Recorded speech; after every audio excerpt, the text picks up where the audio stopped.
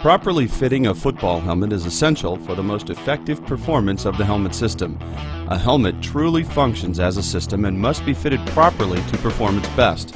The helmet that protects the best is the one that has been properly fitted. That's why you should take special care to make sure it's done properly.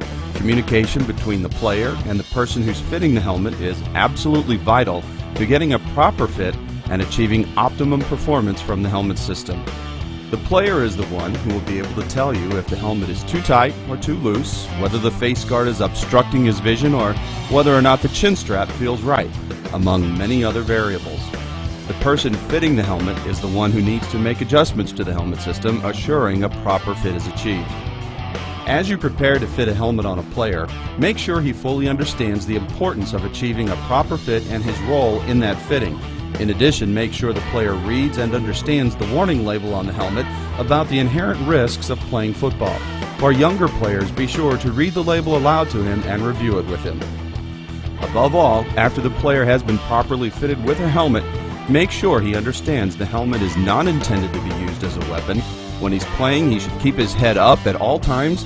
He should not butt, ram, spear, or strike any player with any part of his helmet or face guard.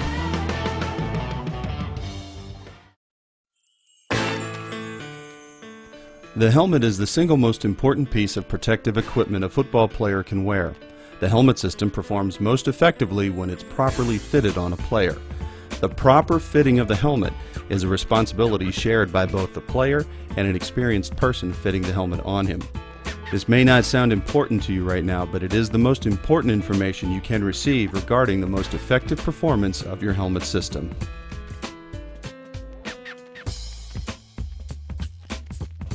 Keep your head up. Do not butt, ram, spear, or strike an opponent with any part of the helmet or face guard.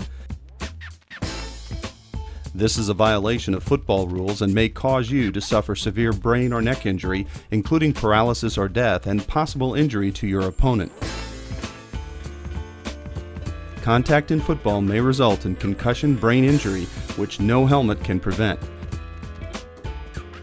Symptoms include loss of consciousness or memory, dizziness, headache, nausea, or confusion. If you have symptoms, immediately stop and report them to your coach, trainer, and parents. Do not return to a game or contact until all symptoms are gone and you receive medical clearance. Ignoring this warning may lead to another and more serious fatal brain injury.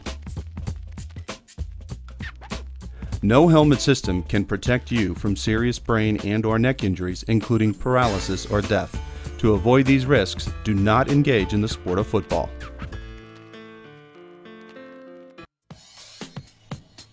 The Youth Ion 4D is a premium youth football helmet that gives you a great, comfortable fit with maximum protection in a bold, aggressive design that players love, and it's very easy to properly fit.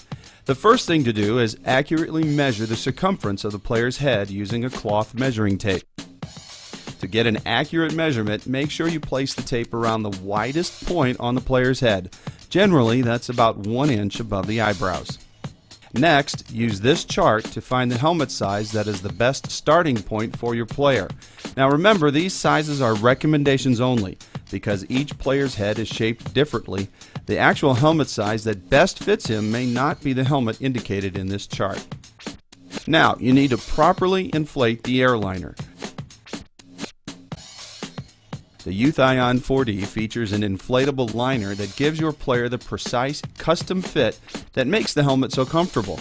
Properly adjusting the inflation of the liner is essential to achieving the most effective performance of the helmet system. First, place the helmet on the player's head. To properly inflate the airliner, we recommend using a Schutt inflation pump and needle. It's important to use the right needle for this. Common needles, the type used to inflate basketballs, soccer balls, and other equipment, are too long and they can damage the airliner. Make sure you lubricate the needle generously. We recommend glycerin for this. It's important that you don't wet the needle with your mouth or use petroleum-based products like petroleum jelly for this lubrication, as both can damage the walls of the airliner. There are 2 inflation ports on the Youth Ion 4D. The one you're going to start with is on the bottom in the back. This port will allow you to inflate the lateral air liner inside the helmet. The goal here is to inflate the liner so that it's snug against the player's head, but not overly tight. Proper inflation of the port will usually require 0 to 3 pumps, but that will vary for each individual player. In case too much air enters the liner, you can use the release valve on the pump to get rid of it. After you've properly inflated the lateral air liner, remove the needle from the helmet and repeat the process for the other inflation port at the top of the helmet. You'll now need to inflate the crown liner, which you'll do through the other inflation port at the top of the helmet. Check to see if the needle needs to be re-lubricated and repeat the steps as before. Proper inflation of the crown liner will usually require 0 to 2 pumps, but that will vary with each individual player. A properly fitted helmet will be snug on a player's head but not overly tight. The nose bumper and front edge of the helmet should be a little less than 1 inch above the player's eyebrows. Now, an easy way to check this is to use your index finger as a measuring stick. The proper distance is about 1 to 1.5 fingers between the eyebrows and the front edge of the helmet and the nose bumper. On to the chin strap. As a premium youth helmet, the Youth Ion 4D comes standard with 2 chin straps, a 4-point high chin strap with longer straps, as well as a youth hard cup chin strap. While these 2 chin straps are different with different features, they are both fit the same way. You can use a special through the face guard hookup for your chin strap. This method of attaching the face guard is unique to the Youth Ion 4D and the Energy Wedge face guard that goes with it. In this hookup, thread the top chin strap through the slot in the face guard as shown. Instead of going up with the chin strap, however, to the top of the helmet, loop the strap downward and attach it to the lower part of the helmet. Have the player hold the chin cup securely over his chin and keep it there while the chin straps are being adjusted. Now attach the bottom straps. Adjust all 4 straps so that the chin cup is snug and centered on the player's chin without the player holding it in place. There should be no slack in any of the straps, and the ear holes on the helmet should be centered over the player's ears. After the helmet is properly fitted, go ahead and cut off the excess strap. The Youth Ion 4D helmet is also scored for attachment of an upper chin snap, so you can use traditional methods of attaching the chin strap, such as the 4-point high method. The final pieces of the fitting puzzle are the jaw pads. Your Youth Ion 4D comes equipped with a pair of 1 1/8 inch jaw pads.